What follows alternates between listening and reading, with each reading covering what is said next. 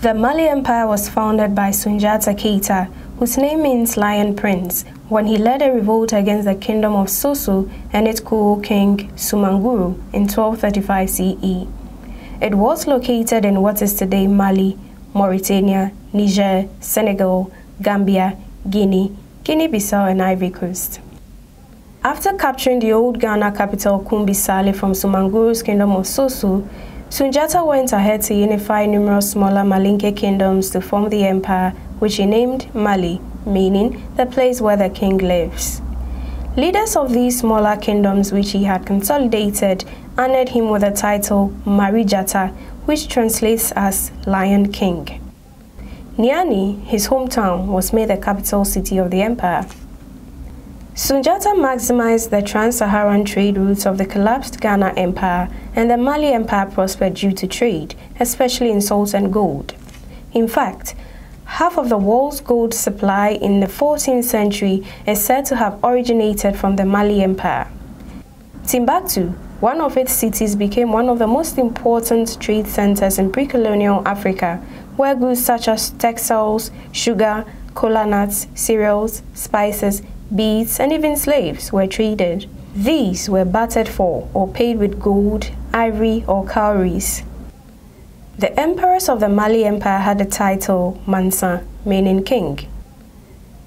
The empire reached its zenith in the 14th century during the reign of Mansa Khan Musa, who doubled its size. Consequently, the Mali Empire came to include many different tribes whose leaders paid tribute to Mansa Musa.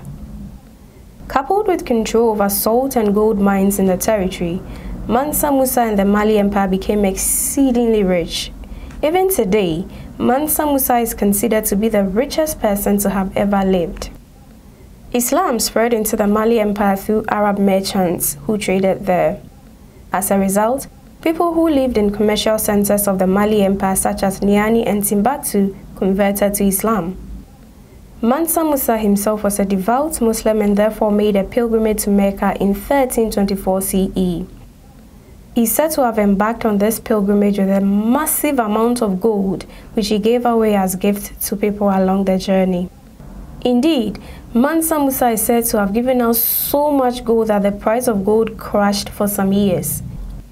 He was accompanied by over 60,000 people on this extravagant pilgrimage.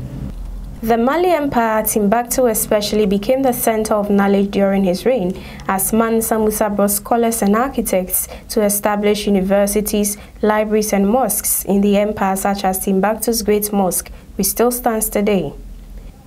He also funded the building of the famous Sankara Madrasa, which became one of the greatest centers of learning in the Islamic world and the largest library in Africa. At a point in time, the library of the Sankara Madrasa was estimated to have housed 700,000 manuscripts. Despite the spread of Islam in the commercial centers of the Mali Empire, Arab chronicler Ibn Battuta observed that those in the hinterlands still practiced animism. In terms of architecture, their buildings were made up of beaten earth which were reinforced with wood. However, richer members of society used stones to build houses.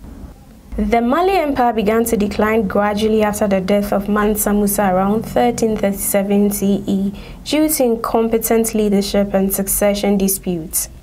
Also, competing trade routes opened up at other places, breaking its monopoly over trade. Nevertheless, the final straw that broke the camel's back was when Soni Ali of the Songhai Empire captured most of the Mali Empire's territories by the late 15th century. What remained of the empire was absorbed into the Moroccan Empire in the 17th century.